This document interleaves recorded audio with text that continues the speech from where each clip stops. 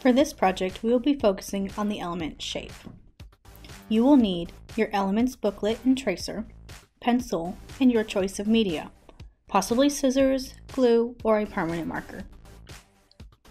Let's talk about shapes. There are two different kinds of shapes, geometric shapes and organic shapes. Geometric shapes on the left can be measured and drawn out precisely.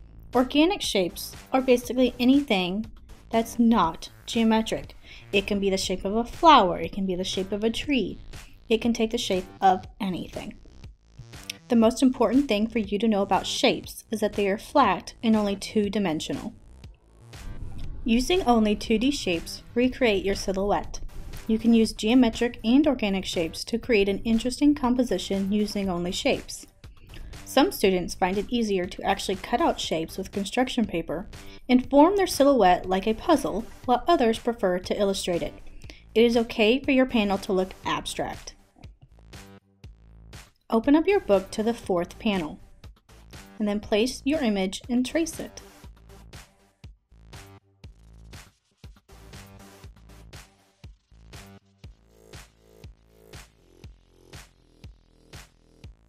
The image I traced is only to help me get the shapes in the right spot. I'm going to look at this and see what two-dimensional geometric shapes I can see inside of my hummingbird.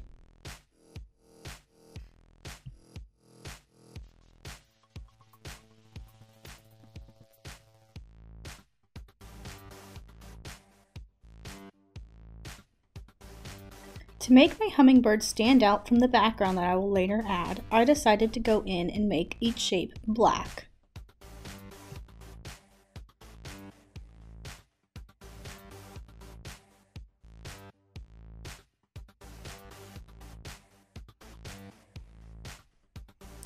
Now I'm going to go back and add shapes to the background.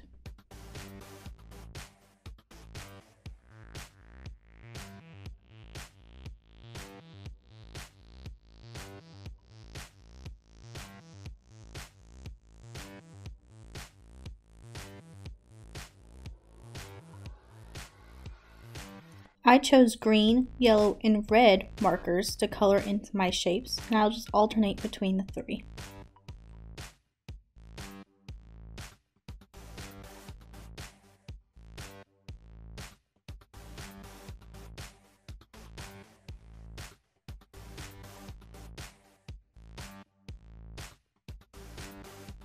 Remember that anytime you are coloring with anything, markers, crayons, colored pencils, to color in the same direction. That is what professionals do when they are coloring their pictures.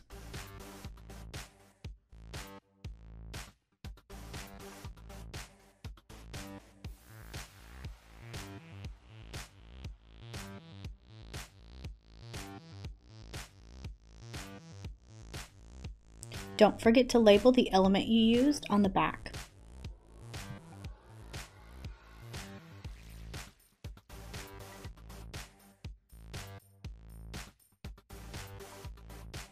Here's a second example for you to watch.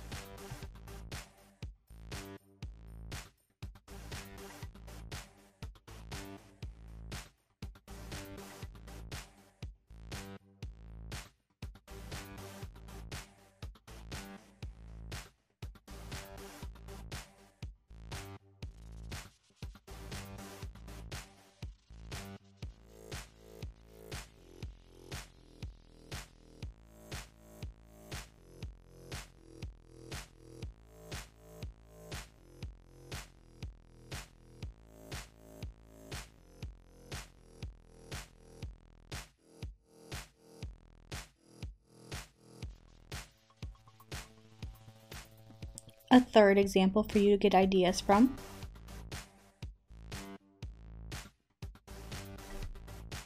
For this example, I just found scrap papers that I had lying around the house in different colors, and I'm going to cut out and place the geometric shapes and fill in my background.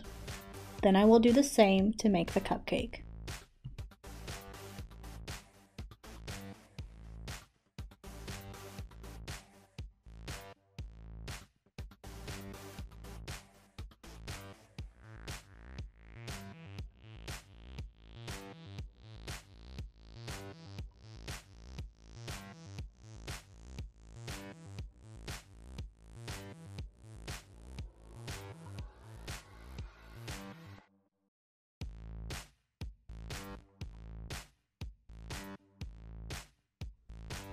This cupcake uses more organic shapes than it does geometric.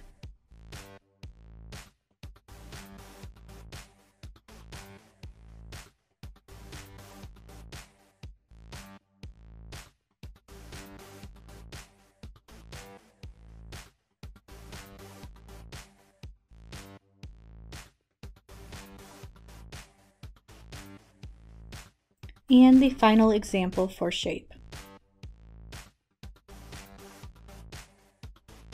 After tracing my image, I just started turning each section into a different geometric shape. And then in the background, I did bigger geometric shapes. I decided that the colors I would use here are the primary colors, red, yellow, and blue.